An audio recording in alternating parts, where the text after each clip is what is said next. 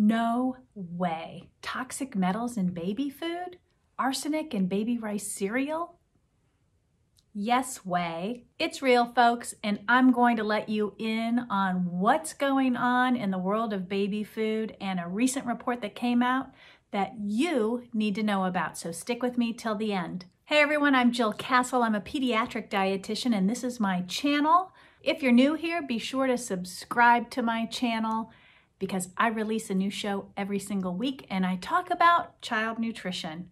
And this week I'm talking about toxins in baby food and a recent report that came out that tested lots of different baby foods and found heavy metals. We are talking lead, cadmium, mercury, and arsenic. Actually, 7 companies were asked to submit their documentation and the reporting on testing for heavy metals in baby food.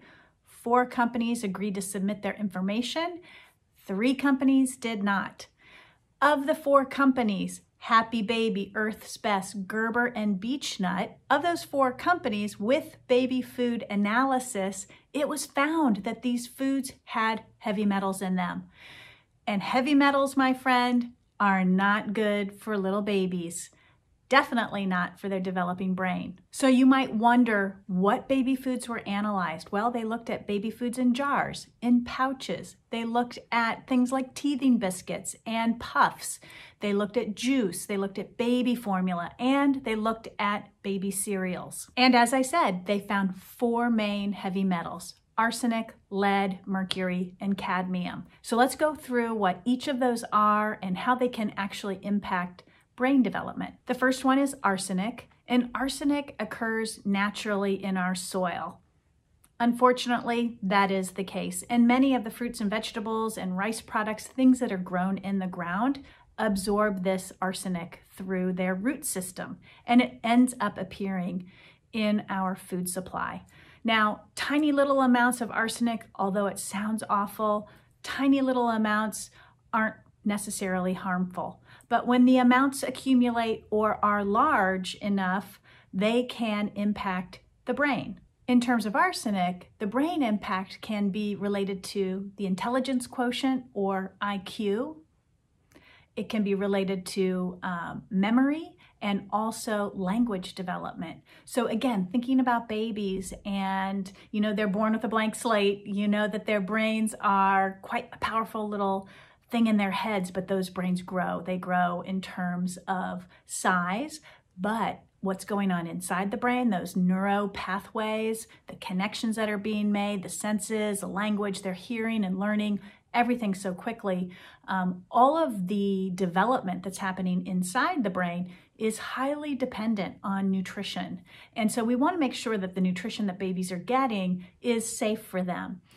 Arsenic, unfortunately, even small amounts can have a negative impact. So we want to understand where arsenic is, and we want to be careful about the foods that we give infants, young infants in particular, in that first year or 2 of life. The second heavy metal that was found was lead, and lead is a neurotoxin. In fact, it's probably the second most harmful neurotoxin in the brain. And if any of you have ever lived in an old house, an antique home that might have used lead paint, you know that lead is a concern. I myself have almost always lived in old homes, and so lead paint was a big issue for my young children when they were really young. Lead is such a concern that pediatricians check for lead in the first 4 years of life at those routine checkups.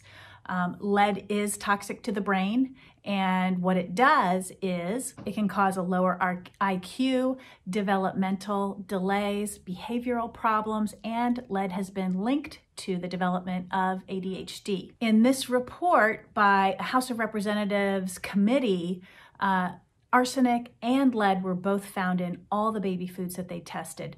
So was mercury and cadmium.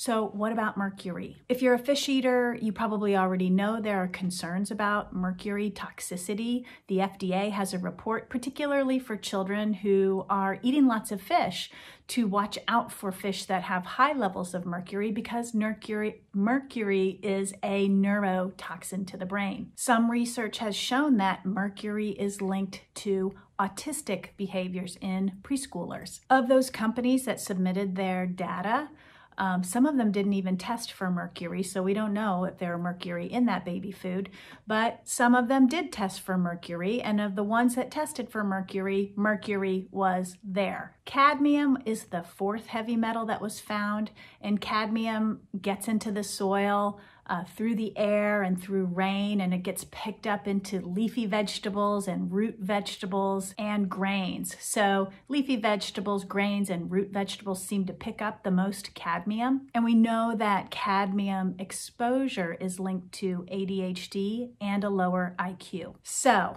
with all this new information, it can cause parents to panic, to really lose faith in baby food companies and what's out there for our children. So I want to go over a few tips as to what you can do if you have a baby and you're using baby food. So number one, the best defense you have against heavy metals in baby food is variety. So I preach variety anyways, because the name of the game in those first few years of life is to introduce a lot of different foods to your infant.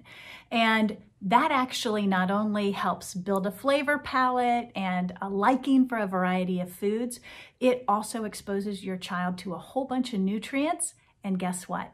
It minimizes the exposure to heavy metals. So keeping the variety robust, introducing lots of different foods to your infant will help protect your baby from heavy metals and toxins. Secondly, I think you will want to substitute any rice-based products with other grains. So if you're doing iron-fortified rice cereal, for example, switch it up.